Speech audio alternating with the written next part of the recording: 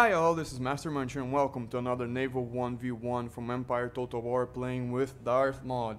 And in this matchup we're fighting as the newly formed United States of America. You got that right, still with the circular stars in the flag, the beginning of the superpower that we know today.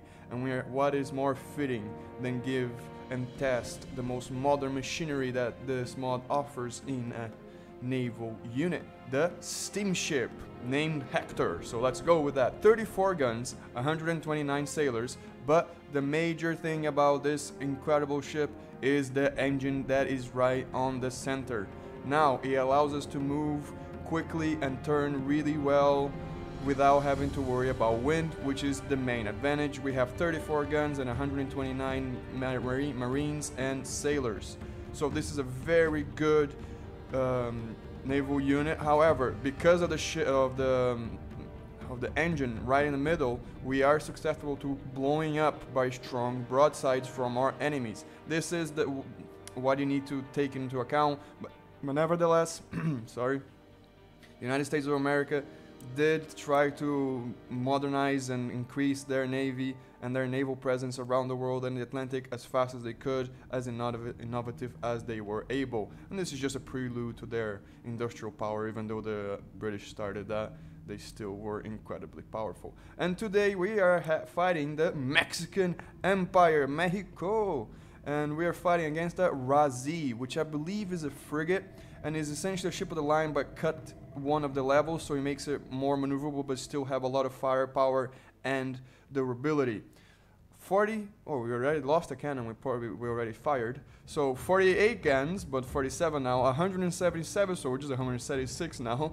But yeah, it's a very strong ship.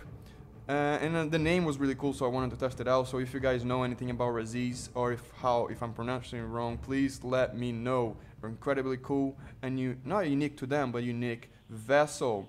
And yeah, the matchup today is essentially a battle between powers around the Gulf of Mexico. The Americans just built this ship and they wanted to test it out against pirates, but then they were at war with the Mexico Empire and they found this Razee and they decided to see how strong this steamship really can be. So without further ado, let's see who wins, modernity or tradition in this battle. Oh, and they're trying to get a broadside before to destroy our guns or our engines.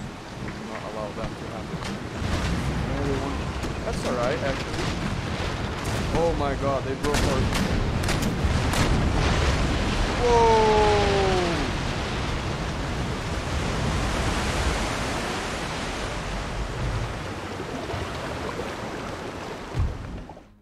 What? This is... What the hell just happened? Sorry, I'm flabbergasted. Alright, so I was gonna say, even if they destroy our masts with this specific ship, that actually doesn't matter because we have this Steamship. But, man, the Razee didn't have any... The Razee didn't have any engines and they blew up. Oh my god, that was disgusting. Another big boom, and I wasn't ready for it. I was not ready for it, but still cool nonetheless. Jesus, so this is the steamship that powerful? All right.